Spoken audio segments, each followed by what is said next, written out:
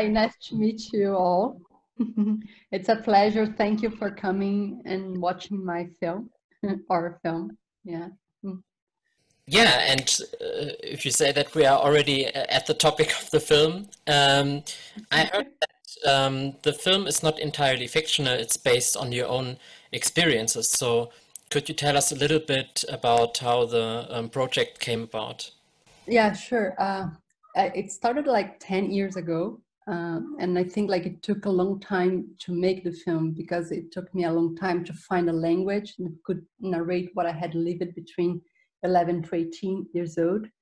And I decided to make this film because like I could not, I was watching several films that would like, the subject would be anorexia, and I could not recognize my own experience on everything that I was like watching. And then like I started with this idea of, okay, I want to make a film about anorexia where I don't want to explain what is it, but like offer an experience of about like what is being inside the mind of the character, being inside the mind of someone who is like crossing anorexia. And then like I started doing a research with several girls who were also like suffering from anorexia. And then I started writing the film both from my own experience and my own intimate journals, because when I was under this condition, I was writing a lot. So I brought all of that, and like I developed this relationship with several girls, and they also gave me their own intimate journals. And then the work of the screenplay, like the structure of the film and the life of the character is my life, but at the same time, like some scenes that are there are situations that I like we created together, like from other people like who live with anorexia. So it's both. It's my own experience and these other women experience. And the film is also quite interesting in a formal way because you didn't choose to make a documentary in the traditional sense, but also the film is not entirely fictional as a feature film. So could you tell us a little bit more about your formal approach to the film? Sure. Yeah, I think it's part of like trying to find a language to make this film. And like I tried different approaches. I tried the idea of like direct cinema, but I didn't want to produce a spectacle around anorexia, and the direct cinema wasn't revealing, like wasn't touching what I wanted to touch. It's like when you're inside this condition, at least my own experience, it's like you are in this line in between reality and fiction. And then like what we did is like we started building the film also in this line, and like these two opposites, like reality and delirium. I mean, so that's one of the reasons that why we structured the film in this line between those two, like, yeah, opposites, fiction and reality. And for me, it's not like that. It's really like made in this frontier because I could not like have one and not have the other one. So it's really this idea of like when you are like here and when you go to a place where you're seeing things completely different from everyone. So I wanted to explore that a little bit. And also like anorexia is something that, at least my experience, is super intense, but at the same time is super virtual. So it's quite hard to capture that when you're like, for example, with direct cinema. And I didn't want to use interviews, for example, but I did have like a lot of connections with the canons of the documentary cinema. And to make this film, I had to kind of like abandon all of them and just try to hear what I wanted, like what the film was asking me to do. Like, yeah. Hope I answered, I don't know. So the question was about the lighting of the film. She really liked your approach with the lighting, and could you tell us, especially referring to the delirium, and could you explain it a little bit more, how your approach was to the lighting of the film? Yeah, I think in the beginning of this film, everything was about like translating, creating images that could translate the feeling of the anorexia, and almost like, and also like what would be the concepts that could guide us on making the images in terms like how anorexia, you know, the idea of lines, for example, the idea of like contrast between like radical contrast that we have in this black and white part when we are filming Brasilia, that we try to reduce the city to the lines of the city, and this idea that it's also like what this girl is trying to make with her own body, and almost like one is the mirror of the other. And also, of course, my own biographical feeling of the city. But anyway, Janice Davila, who is my DP, she was the first one to join this project. And from the beginning, we were like exploring how can we, like what kind of images can narrate this experience. So this idea of like searching for a language was Janice and I from the beginning. And like, even though I crossed like several years and several different, we tried different things during those 10 years, we were building all that together. And then at some point we understood that there is this feeling of almost no color, almost, and everything like it's kind of like reality and dream at the same time. And that's why we decided to, like on the color correction, not do a radical color correction, and keep like the images in this like you know, in this like very light colors, like I forgot the name in English, I'm so sorry, the word in English, but anyway, yeah, a little bit like that. And yeah. Thank you. And the second question was actually about the sound footage that you added. Especially at the beginning of the film, we can see some protests, and it was about when the dictatorship ended, if that's correct. And could you tell us a little bit more about that? Sure. Okay, my mom used to be, she used to be, like before I was born, a leader for social movements. And like I grew up in a world that I could not like separate intimacy and politics, because that world was the world of popular movements in the poor outskirts of São Paulo. And like, and there, the way they made politics is really like daily base. And that means that my house was also a political committee. And so the way I grew up was really like, at the same time, experience politics in several levels, like with the women of those movements that would come at my place, like both to eat or to make parties and to discuss politics. And by the other hand, when my mom became a representative, I was born when she was already a representative, but then we had this different experience of the power that was about Brasilia. But anyway, the footage that we used are footage from the beginning, like the end of dictatorship in Brazil. And then there are pictures. I don't know if the person asked about the moving images or the pictures that appears right after, but the pictures that shows like social movements are pictures that those women took from the social movements. And the other images are like archive footage.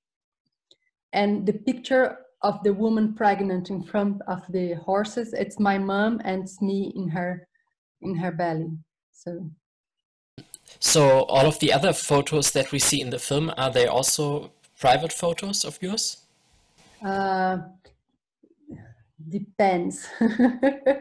Not only. Like some pictures are from, most of them are my own pictures, but some of them are not. So yeah. If you're asking about the anorexic body, the things like the trick is that I don't know if I'm allowed to talk much about that. I can talk about the decision of showing the body, because for a long time I didn't want to show the body, because for me exactly what that would do is stop people to, I don't know, it's very spectacular, and it's very like you get captured by that image. And for me, what you do is like stop thinking about what's going on, or stop only feeling the destruction. But the thing is, while you are in this condition, and also this is one of the reasons for the like documentary and fiction in the film, you experience the reality in a way, and you are not seeing what's going on with your body. And the thing like, and you have an experience of the world that's an experience of beauty and ecstasy, or at least the illusion of that. It's a complex ecstasy because it's also an ecstasy where you don't have the other. So you are outside your body, but you don't have the other. But then,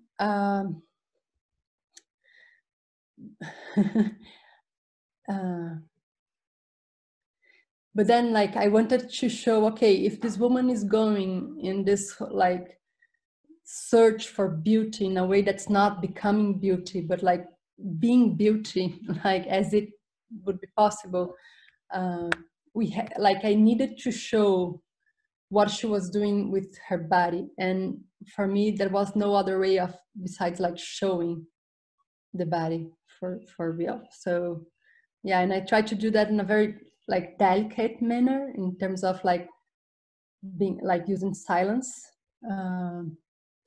So yeah, and I really stopped the film for those images to take place. So there was just a question incoming in the chat, and that was, why is the film called Ecstasy? Okay, this is Patricia. Hello, Patricia. Yeah, this idea of like being outside the body, and this feeling that we are like in anorexia, you really feel like you start feeling that you have a lot of power, because you do not depend on anyone that is around you, because you don't even depend on them to eat.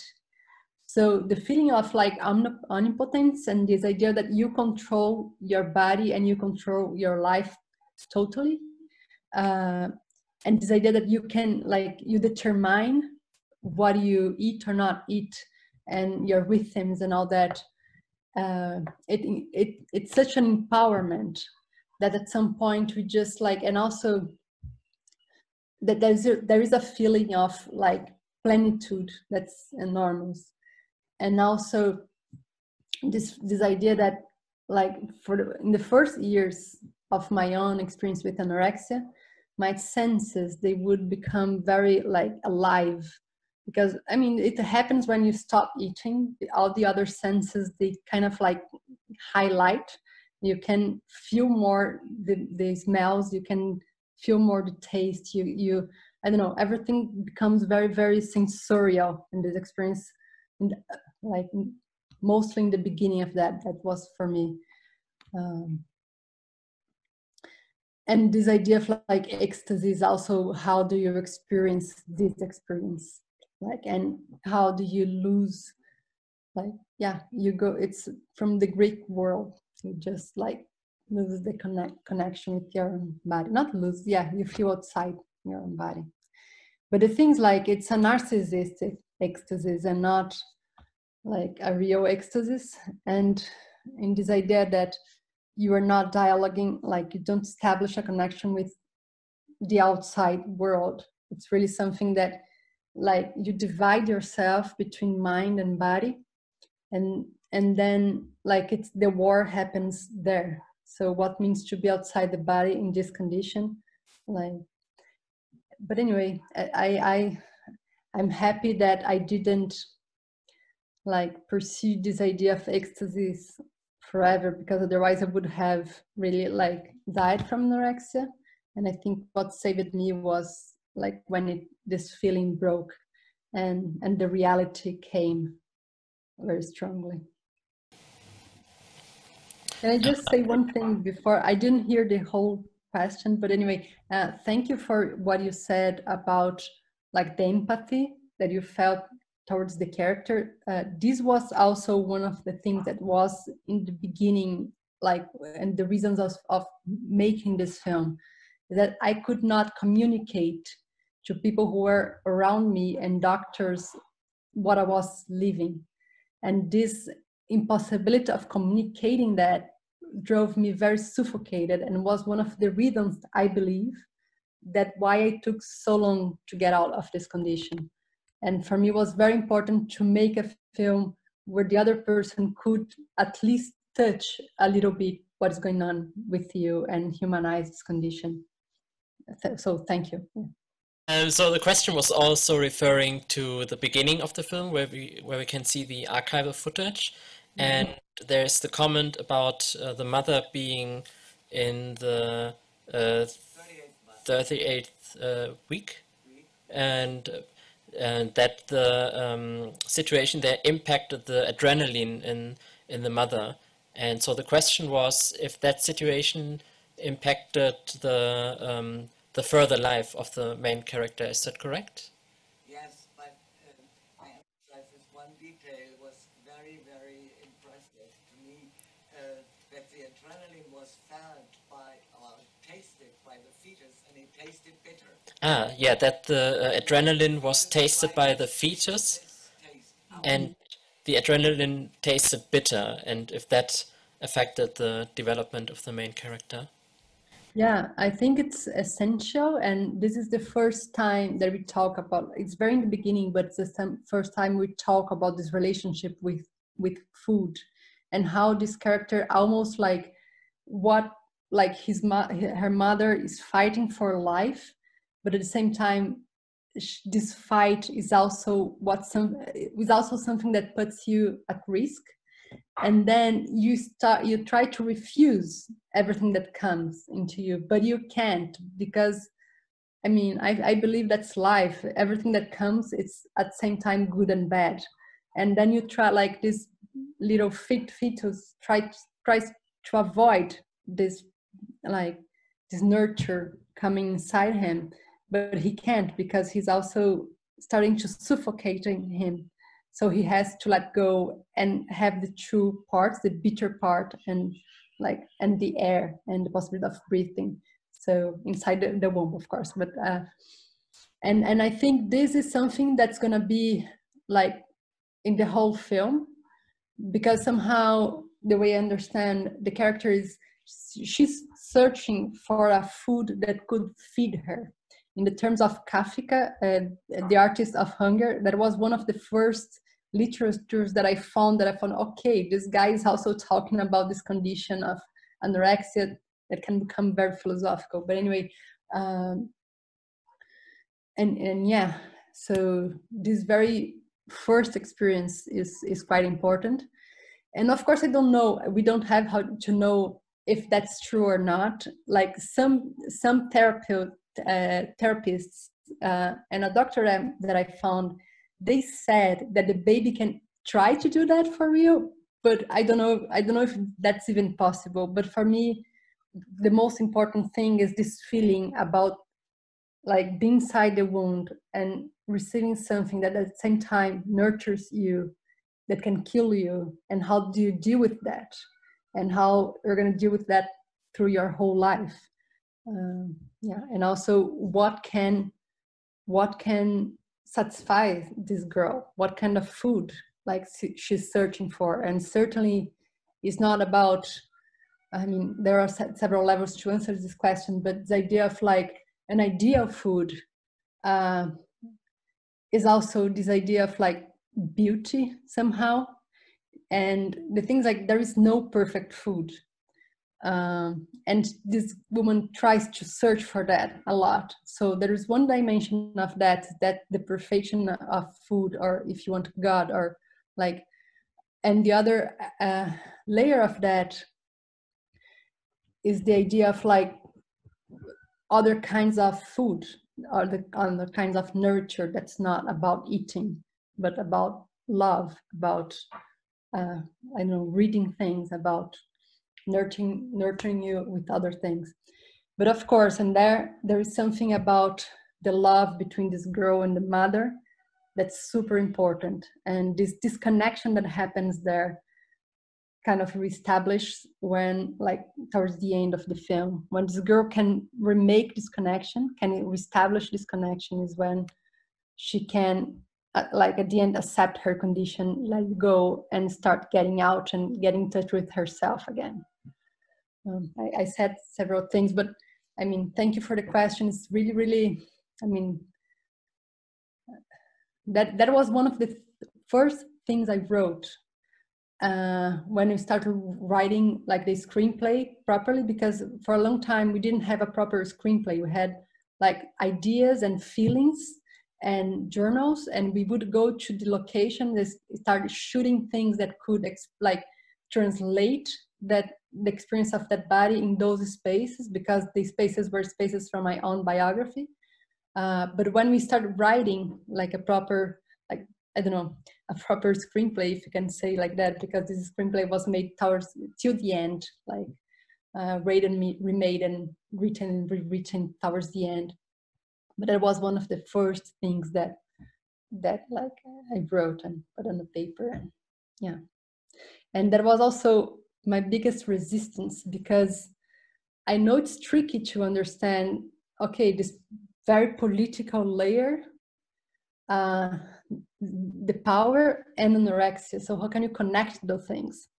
But this is the thing, like in my life, I cannot separate those things. And I started at least trying to understand, okay, I don't know if understanding must, but bring to the film, what are those experiences and how I understand that all of that produced something that was anorexia for me, that was almost also a response to everything that was living around me, and also almost a response to the power and saying, okay, you can control everything, but you're not controlling my own body.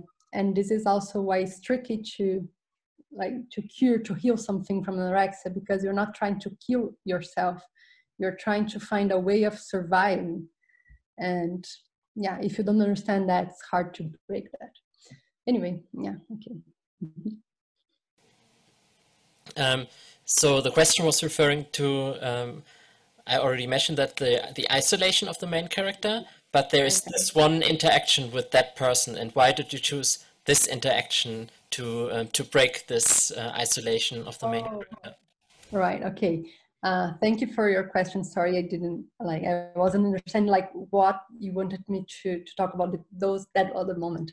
Yeah, the isolation is like, for me, was very strong, and this idea of like refusal of the world, and really cut all kind of connections you have with the world, not only food, but affections and contacts. And you really, like, I entered, and it's not uncommon, I entered this very abstract and virtual world of anorexia, and my books and my ideas and mathematics and geometry and all that.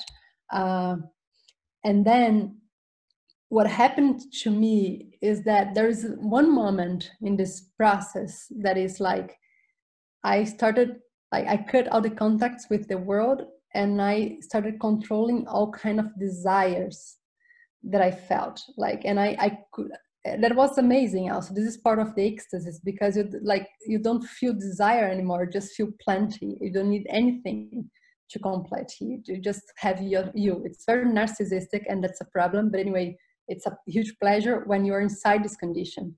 And then what happened, that at some point, something broke inside me, and I could not control my desire anymore.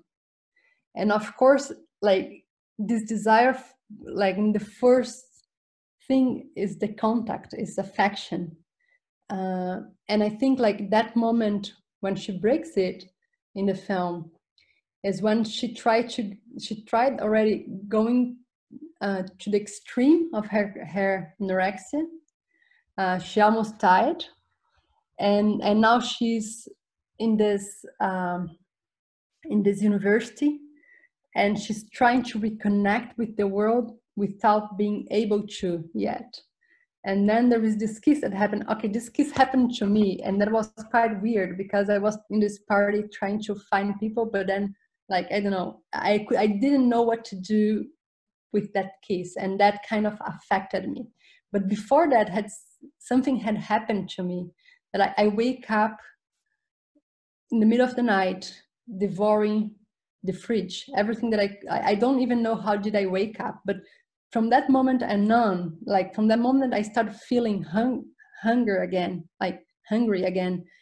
I could not control anymore the idea of not eating, because until that moment, not eating was something that was quite okay to me, and even I could say I didn't feel like hungry at all. But from that moment and on, when my body started wanting to eat something, I didn't have any like there. I could try to like convince myself, have all the reasons in the world, but I couldn't control my desire anymore. And the thing is, like, maybe I would love to make a second film, or just like have more 20 minutes in this film, where I would narrate this moment of like getting out of anorexia.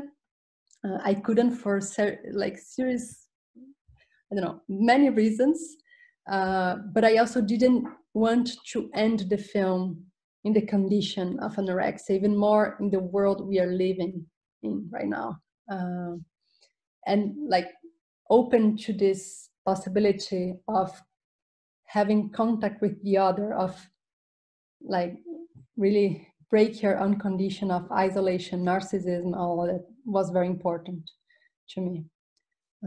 And also this is what took me outside of anorexia. So I don't know if I answered your question. But anyway.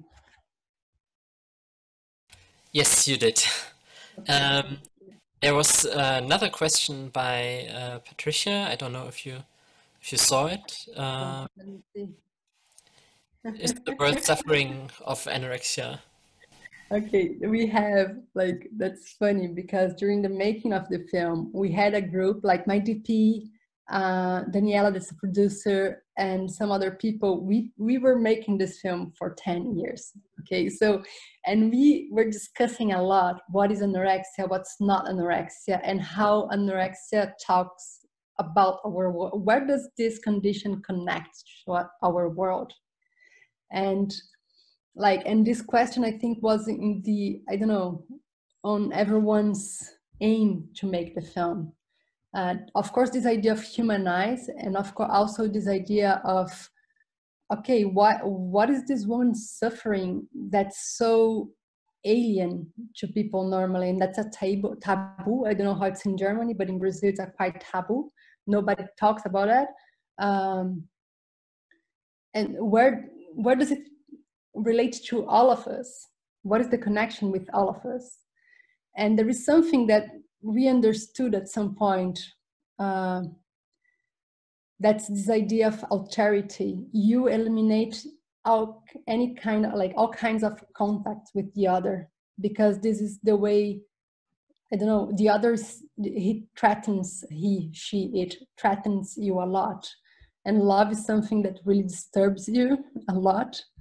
So the way I solved that for all those years, well, okay, I would just eliminate my desire towards the other. I would just eliminate this alterity, and because it just like produces too much confusion inside me, and I cannot deal with this idea of. And then what I did is like this, okay, like putting myself on the center instead of wanting the other, and accepting how love shows you how incomplete you are. And I think that's a quite universal experience. And of course, like if I think about the world nowadays and how do we like reduce contacts with the different with the other, and how we are always like closing frontiers and closing connections, I can think about a quite anorexic world.